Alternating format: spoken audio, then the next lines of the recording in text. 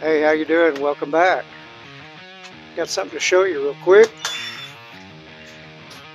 In the man cave, if you've watched any of my videos, you know right where we're at. See that rectangular hole right there? That's made for a window unit, and I opted for a heat and cool because during the fall and winter, if we do any deer hunting here, it's pretty chilly in the mornings. It's nice to have a warm place to get your hunting clothes on and all that. And then during the summer, I'm always out there doing something, and man, it's just too hot to be there. So I got the unit sitting right out here in the shop. I'll show it to you real quick. It's an LG heat and cool 7500 BTU, 320 square foot unit. It's not real big, but there's not a lot of room in my man cave and she shed combo. Anyway, so I'm going to get started, get busy with the unboxing. When I get it all out, set up on the workbench, I'll show you what it looks like. Let's get this rolling. So right out of the gate, I'm seeing good and bad. The good is that when I first saw this box delivered, I was like, that's going to be way too big to fit in the hole I made. But actually, it's almost all styrofoam. This is the actual size of the unit, which is going to be close. But I think that I might have to end up doing a little bit of trimming because it's made to go in a 14-inch hole.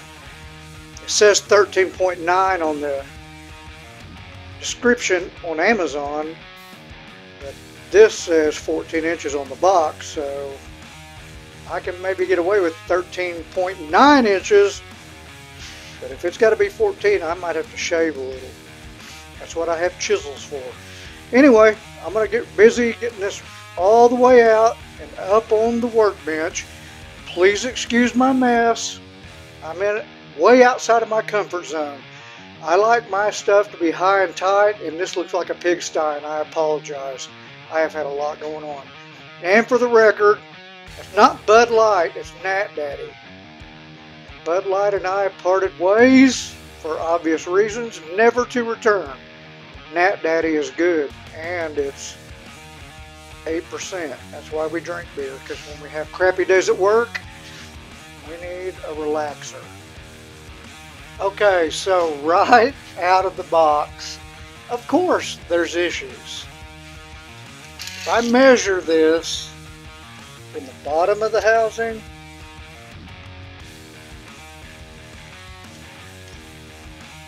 it's like exactly 14 inches and probably closer to 14 and 1/16 of an inch. So I'm probably going to end up having to do some shaving because I've got that thing boxed in with 2x4s already. I measured a unit that is almost identical to this in our upstairs, and that's what I went by when I built the box for this to go in. So this unit, for starters, was well packaged. I can't say enough. It's amazing. No damage. A tiny bit of bowing right there, but not a scratch on it, which, hey, hats off to UPS and LG for packaging this thing so nicely. Kudos. That being said, I've got to slide this through from the inside of the man cave that direction to the outside all the way up to here, I'm assuming. Width-wise, I've got ample room. Height-wise, not so much. This is going to be interesting, but I don't care. Now this unit, just so you know, in case you ever purchase one of these, and this is good, I'm assuming that I can take a couple of screws out and this whole unit slides out to where all you're dealing with then is the empty housing, which makes it a whole lot easier to get it in there, get it set, leveled up and everything, and then you have to muscle the guts of this thing up into the box itself. That can be a little tricky, but that's the route I'm going because I'm a one-man band, and you know, I'm no Daisy. You know, I'm pretty strong, but I'm not I don't want to damage these the aluminum cooling on the front of this. I'm going to have to be really careful. It's going to be really precarious. I know you don't care, but if you purchase something like this, you're going to care. So I'm going to get started trying to slide this unit out of the housing, and we'll go from there, see what happens. But this is a normal chain of events for okladoma. It's never easy. It's always the hard way, and I'm used to that, and I accept the challenge. Okay, be right back with you. Boom. So what the heck, I'm just going to do this whole video like you were somebody that had bought one of these. Okay. There's a screw right here and a screw on the other side, and there's 2 on the back. We're going to take those 4 screws out, then this thing should slide out. I'll be right back with you. Okay, I got the 4 screws out. Look at this. This literally will slide out of the housing basically using one hand. It's not a big deal. Isn't that cool? Slides out of there really nice. So this isn't going to be as big a pain. Now, reinserting is going to be a whole different beast. But there we are. We got the housing clear. I'll meet you inside in the man cave. I'm going to hold this up there, but I'm 99.9% sure it's not going to slide right in. So, is what it is. Wow. As you can see, first things first, I got to move all these deer heads, get them out of the way, move my bow, one of my guitars, get me a clear workspace. Just hang tight.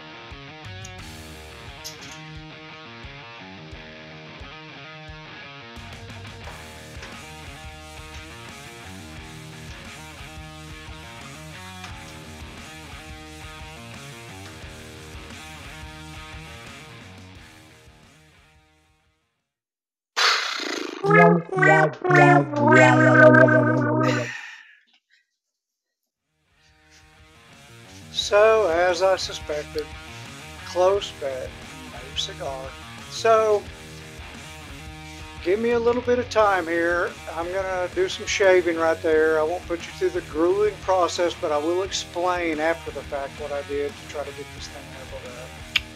Here's what it is. Hey, it's going to cool this place down. It's worth the effort. So I'll be right back with you. Bye, y'all. Okay, I'm going to go into a little detail here, just in case there's a noob that hasn't done this before. You see, in all 4 corners, I drilled a hole, and I'll tell you why. I used 3/4 paddle bit, drilled a hole in all 4 corners for the purpose of being able to start my sawzall, cut up, and I can cut this way, cut this way, cut this way, and get that back piece out.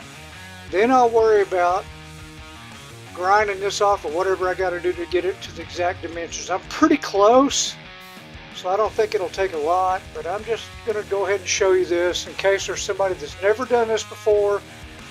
Not a big deal, but this is turning out to be a little more involved than I was hoping. Okay guys, so here's where I'm at. This was a pain in the butt, but I've got it framed in. I had to literally take a hand grinder along right here on top and bottom and just grind away on my 2x4 box that I had previously made. I was just like less than a 1/4 inch, but a little bit more than an 1/8 inch off. Once I got it to where this box would fit, I lined up and centered it on both sides. Top and bottom fit, so I aligned the top first, and then I pushed the bottom back until it was level. And what I mean by level, bear with me, I laid a level here inside the canister and made sure it was level, And then I put my screws in here, here, and here. So this thing's not going anywhere. It's very, very solid. Everything is square as much as I can make it. And now I'm getting ready to slide the guts into here. Then I'll probably, till tomorrow, I'll probably just stuff some insulation or something in both sides to keep any bugs out until tomorrow. Anyway, that's where we're at.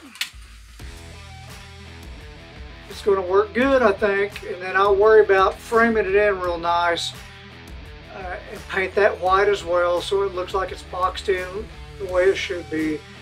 But so far, I'm very happy. Anyway, I'll get back with you in a minute. Woo! This has been quite an evening, but look at that behind me. I'm going to zoom in here if I can keep from tripping over stuff. I got the guts slid in, which was a job in itself. That's the worst part of the whole project, was sliding that up there by myself. It's in, it's set on 73 degrees, and it's bumping cold air, and I am a happy camper. For once, my man cave will be less than 100 degrees in here. I can prop the door open and cool Mama's she shed on top of that. So she's happy too.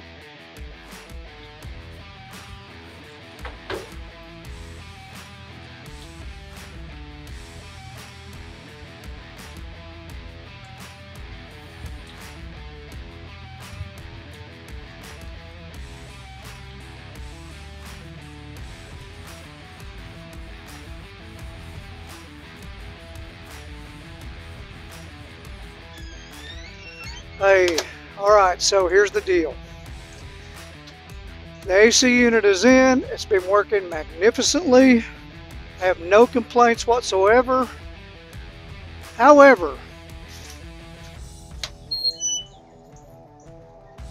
I got everything done. I've got this all cased in, caulked. Everything's as it should be, but I can't finish painting this till I go pick up a new brush. This is oil-based white paint, which was all I had on hand at the time. And I freaking hate oil-based paint anyway, but I wrapped my brush in a Ziploc bag thinking that it would stay moist until I could get to it. We had rain the last couple of days, and so the brush hardened up on me. So I got home from work today with the full intent of painting the outside, and that's not going to happen. No big deal. I'm going to take you inside real quick. I want to go over a couple of things that I did wrong to make sure that you don't make the same mistakes, and then I'll let you go. So here we are back in the man cave, and at the end of the day, this is what I was left with. I've got it all cased in and painted on the inside. It looks good, works good. There was a couple of things that I did wrong that I wanted to touch base with you on. You'll notice earlier in the video I was stating that I put everything in there and got everything level. Well, guess what? If I'd have been smart enough to read the directions first, I'm a man. We don't do that. It's not supposed to be dead nut level. I'm a high tight kind of guy. So I had to end up pulling the guts back out of this after I already had it running and readjusting the unit to where the back end of it sits just about a quarter to a half inch low. And then I put everything back together and cased it in. I used some old Duct Board that I had. You can pick that up at Lowe's. I cut it in 3-inch wide strips, 14 inches long, and just kept stacking them until I filled the hole on both sides with insulation, and then I was able to case it in and get everything done. Now for the casing, you know, lumber's still high right now. I had a bunch of fence pickets left over from my fence video. If you haven't seen it, go watch it. And it's good lumber.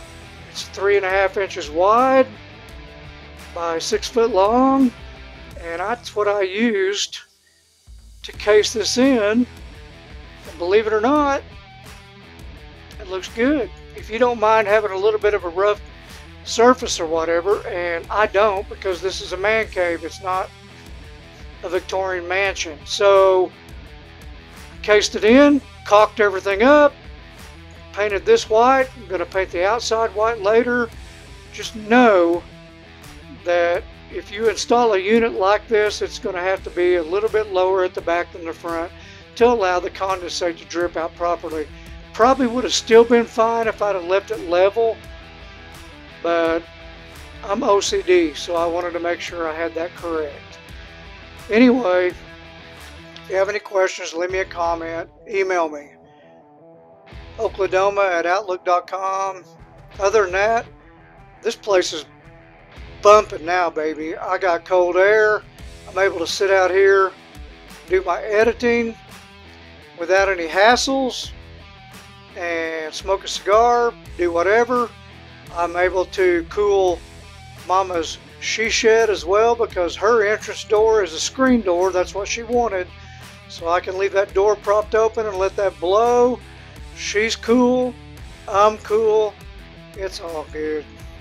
Anyway, I hope that I went over this in enough detail that if you decide to do something like this, if you're putting this in a house, it's a little different situation, because usually you're putting it in a window and then closing the window down around it. This was a whole different deal because I boxed it in, but it works either way.